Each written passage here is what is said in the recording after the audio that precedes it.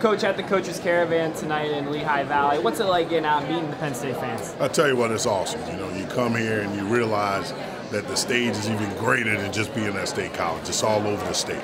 And you come here and you see everybody and the excitement about the program and, you know, the amount of people that just follow what we're doing in recruiting and what we're doing football-wise as a staff and as a program is just awesome. I mean, it's just amazing to see what they actually know about you. You know, they tell me more things that I know about myself than I can tell, you know.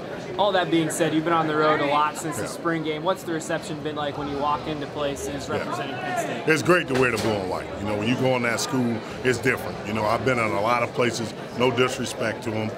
Loved every place I've been at, but this is tremendous to be able to walk into a school with the blue and white on, understanding the tradition, understanding that the people that came before you, and understanding that what you're trying to build and what Coach Franklin is trying to build, is just being a part of it is very special. So. I'm sure you've had a chance to look at the film from spring ball a little bit. What do you like about the way your guys play and how they progress? They play hard and they picked up the scheme, you know, and that's all you can ask. You know, do things right, go the right way, go in the right direction, and then go from there. And then just play hard because, you know, I always talk about the four things that don't have to be taught. Stance, alignment, assignment, and get off. You know, I can teach baby chaos that, right? So if we can get those things going and continue to refine our technique, I think we're going to be good. And what's next for you? A little bit of time off here coming up, I hear? We got one more stop, dog. I got one more stop. I'm going on a hunt, right? So we're going on that hunt, and I got one more stop, then I'm going on vacation.